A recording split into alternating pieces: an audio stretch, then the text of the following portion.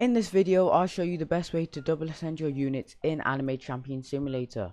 What's going on, guys? Welcome back to another video, and today I'll be showing this new glitch, how to double ascend your units, your cosmic units, and still get some essence from it. So basically what happens is you're using one less than you normally would, so you'd only use one for the two ascended. I'll just show you, put this video on the screen. So you want to go over to the ascension place, get your unit, select it.